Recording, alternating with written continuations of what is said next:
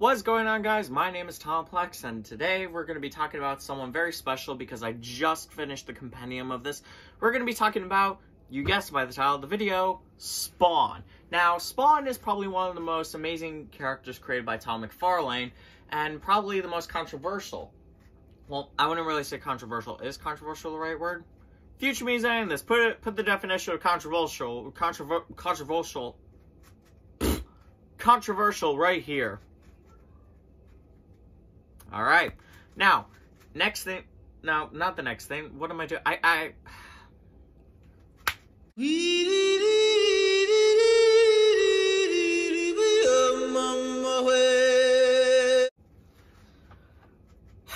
Okay, future me, just restart this.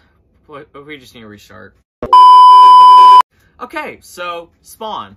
Who is he? Where did he come from? What's he like? So, warning, this is... Excuse me. This is just gonna be sort of a, Okay, hats up, I have no idea what I'm talking about. I'm literally doing this RAM. This is the first time doing this. Okay, bye. Just based on, so far, what I know through Spawn 1 through 50. So, we're gonna talk about his origin. Spawn is a resurrected man from the dead named Al Simmons, or Simons.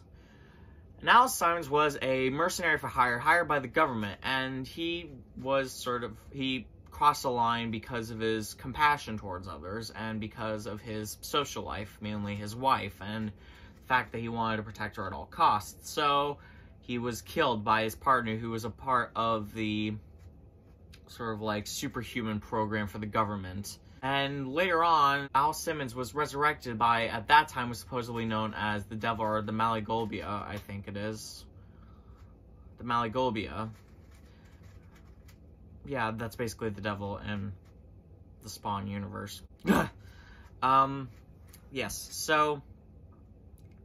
Through that, so he made a deal, because he didn't want to leave his wife a grieving widow, so he made a deal to be resurrected, but at a cost that his whole body was resurrected to his form when he died, which is basically a burned body.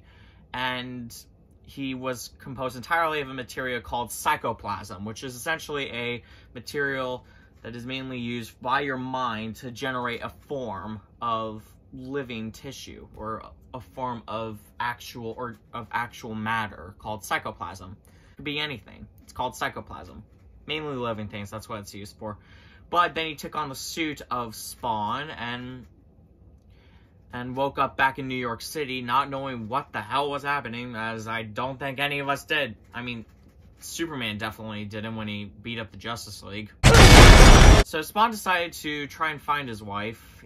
He knew he had a wife, but he couldn't remember her name. Spoiler, her name is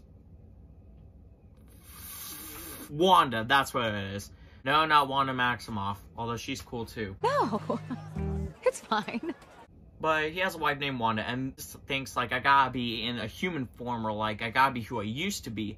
He tries thinking of a form, and he thinks he's the one he used to be, but no, he actually transformed into basically this sort of, like, really handsome dude. I don't know why, it's creepy. No, it looks like Snake Eyes without the mask, which is kind of creepy. Just minus the scars and the bulging eye. Anyway, but you can sort of see the resemblance. But he does not like this, because, like, this is not me! I'm not this guy! But he finally made his decision, and he went to see his wife, and realizes that she remarried, because he's been gone. He thinks he's been gone, like, not a long while, but he's been gone for, like, 5 years. That probably had to have been hard. But finally, he finds out that she's actually married to his old best friend, Terry Fitzgerald.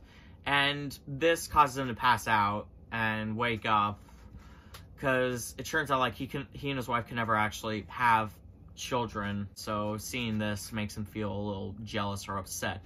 And at this time, like, he decides to go live in the alleys and meet and make some friends named Billy, Bobby, and a bunch of other people I don't need to mention.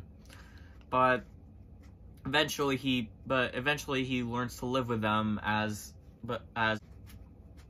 is sort of their protector. He's sort of like that Moon Knight of the universe. He protects the Travelers of the Nights. But what I find so cool about that is, like, they all sort of see him as an equal, and he sees them as family. And basically, every time he's gone after a group of mobs, mainly this guy named Vito, who's sort of the head of an Italian mob, when he finds out about him, hires Overt Kill. Say it quickly, sounds like overkill. Overt Kill. Kind of a bit overkill, don't you think? Yes, thank you, thank you, thank you. I'll be here all week. Overt Kill is just this massive Bane combined with a cyborg combine.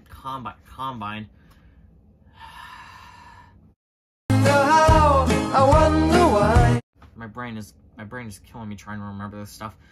Combined with Bane but basically it's Bane combined with a cyborg, just big mess.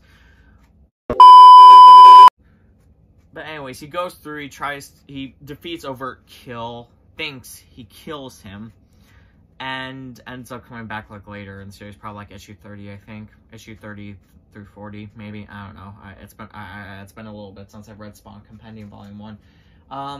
But anyways, he has this sort of like grudge against this guy called the Violator, who is basically disguised as this sort of like big chubby clown with a shirt that says "I love New York," and is just basically a real asshole. Later on, like near the end of the comics, he discovers that there's this sort of war that's supposed to happen between heaven and hell, and tries to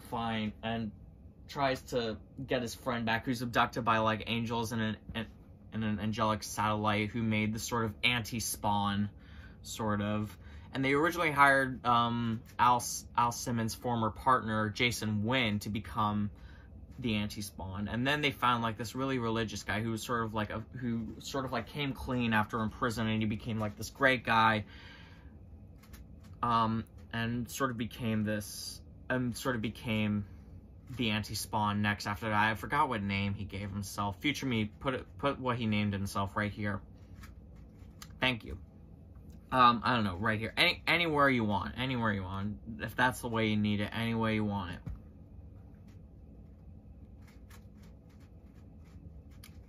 I don't know if anyone got that reference. Anyway, so you sort of have to realize that he has faced a lot of a-holes throughout this whole run, mainly trying to kill him because he's the hell spawn, and in heaven they already have like these armies or angelic weapons, guns, all that jazz. Meanwhile, Malagolba,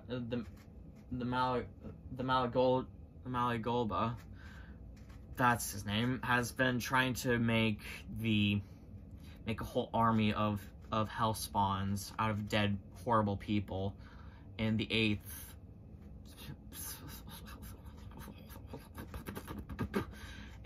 sphere of hell, which is basically like the hardest place to reach. And basically near the end, his friend Terry gets a tumor in his brain that's sort of been there his whole life, but it's sort of like a pneumonia that his wife had, or a cold that his wife had that got into him, that sort of became a pneumonia that sort of triggered the tumor in his head. And Al went a lot of his energy into his friend Terry to get rid of the tumor and save his life after going into a coma. And that's pretty much all I know of Spawn so far. Yeah. But anyways, that's just pretty much my breakdown of Spawn. Or my sort of like breakdown of who he is, his allies, his enemies. That's just basically. And I can't wait to read Spawn Compendium 2. Compendium? Compendium.